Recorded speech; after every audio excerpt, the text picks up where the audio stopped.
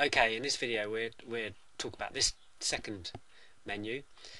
This will change slightly in the next update, so I'll probably have to reshoot this one straight away. But anyway, your text is just the file name for this. When you save a CSV, the system automatically saves your selections from your search into a CSV. Now you can call it different things. So you know, it's the basic one is your text, obviously, but you can change that to anything you want. And then when you open CSV, that new path will open. It does mean, though, that when you do a search, you can actually save it in different file names, so that you have a file especially for that search. Save the search in your name, and you've got something that you can import straight into a Excel spreadsheet, because it's a comma delimited file, and then you can do more work on it if you want to for some reason.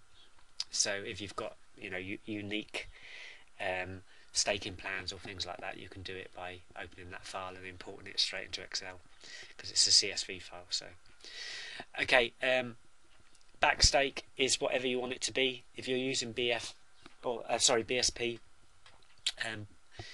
Betfair's starting price, then you've got to use a minimum of £2, and your lay liability will be a minimum of £10. So depending on what you want to do, what your normal stake is or whatever, you can see what the PL is. The PL is always based on the stakes here, so if you're backing, it will be back based on that stake. If you're laying, it will be back based on that liability. So you can literally change those to your heart's content. Include 5% commission. I mean, I don't understand why you wouldn't want to do that, because you want the actual results.